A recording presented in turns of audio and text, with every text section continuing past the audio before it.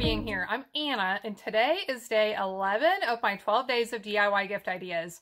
Today's is my own version of something you've seen many places, I bet. You know those home signs with the O's that you can change out for the seasons? Like maybe in the fall, the O is going to be a pumpkin.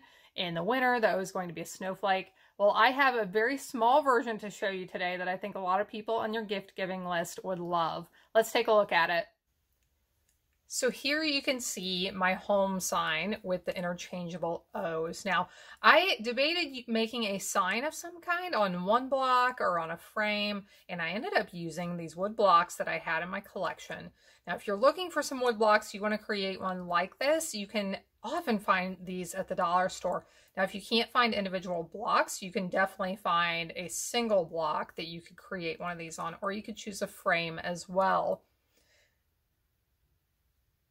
Talking about the decorations, so you can add some paper to it, or you can create it with the bare wood block, depending on your preference. I had paper on these blocks years ago for a project, and I never finished it, so I am using this as a chance to use these blocks for something, and I just love how it turned out. Now let's talk about how I created the decorations and the little interchangeable O's. So first, let's talk about the letters. I used the Playful Alphabet die set to create these, and it's a set I've been using a lot. I actually just used it the other day for another project that I shared with you. Show it to you right now. It's this beautiful sign that says bless. So this is another one of my days of DIY gift ideas you can take a look at if you want to. Now, the interchangeable O's, let's go through the year. I'm not going to make these with you. I'm just going to quickly explain which die sets and products I use to create them, and that is pretty much going to be it because these are pretty simple to create. So we are going to start in the winter time with the little snowflake. I created this one using the gifts giving die set, and I did use this one for another one as well. That leaf, when we get to the leaf, I use the same die set for that one. The chick, love the little chick. For the chick, I used what other set than the birthday chick set. A really fun one if you think chickens are fun or anything farm. That's a neat one. Now, if you don't have these specific ones, you can take a look through your die collection and see what you might have. But I definitely wanted to show you which ones I used in case you're thinking like, oh my gosh, I love that chick, I have to have it. Which die set did it come from? Okay, so as we move into the spring and summer months, I have a flower. I made this one with the many layered blossom set. We have a butterfly. I made this with brilliant wings. As we move into summertime, I wanted something patriotic. Here is a star that I created with the Christmas trimmings set.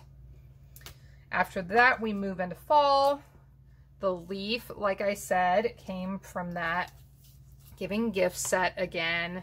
And then the pumpkin. Don't forget about the pumpkin. Here's the little pumpkin. I created it with the seasonal swirls one. It's actually a wreath set, but it has some fun little additions like that little pumpkin. And then the poinsettia, which I have on my sign right now, I made with the poinsettia dies. So you could make far more pieces than I did. I have, what, 8, I think?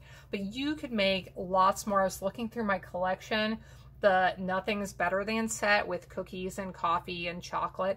Like, those would be really cute. There are so many things you could put on these and lots of different options. So you could tailor them for the person you're giving them to even. So thanks for watching along. You can find links to the products in the description below. Oh, real quick, I can't forget this. You are going to want to know how to store these right, because what are you going to do with them when they're not in use? You know, I actually just thought of an idea right now. If you wanted to, if you won't see the back sides of these, you could put Velcro on the back. I think I forgot to mention that. I used Velcro on these. So I put the soft fuzzy Velcro side on my block and the hook, the harder side, onto my pieces. So if you wanted to, you could put extra Velcro on the back of the blocks if they're not going to show and put them there. My other idea was to use one of our little embellishment containers. So they all fit right here in this little container. I can pop the lid on. And what I've done with other signs that I have, they're similar to this. I keep this handy somewhere really close to where this would be displayed. So in like a drawer or on a shelf where it doesn't show, so that it's right there and I can change it out easily when the seasons change. So thanks so much for watching along. I hope you have a blessed day, and I hope you'll be back again next time when I'll be here helping you to hand make with love.